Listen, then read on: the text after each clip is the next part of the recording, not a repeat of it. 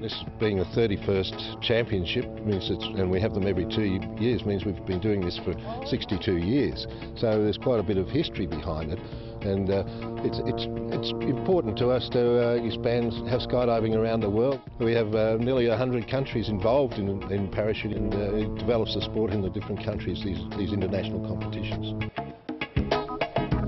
As chairman of the International Parachuting Commission, Graeme travels the world promoting the sport, but he still competes, having fallen in love with parachuting over 40 years ago.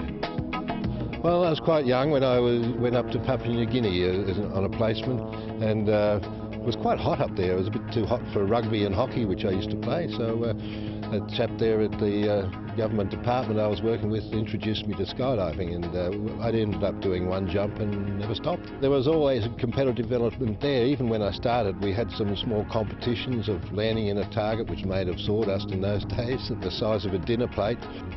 You can see from the accuracy here that it's come a long way from a dinner plate to a 2 centimetre size disc. It only measures out to 16 centimetres, and once you're beyond a few centimetres you're out of the running. So it's really a close technique. The biggest change was in the parachutes, from old surplus military parachutes to the advanced technology you see today of the foil type parachute with low wing loading and slow speed and slow rate of descent, enabling the skydiver to try and land as accurately he can on the target.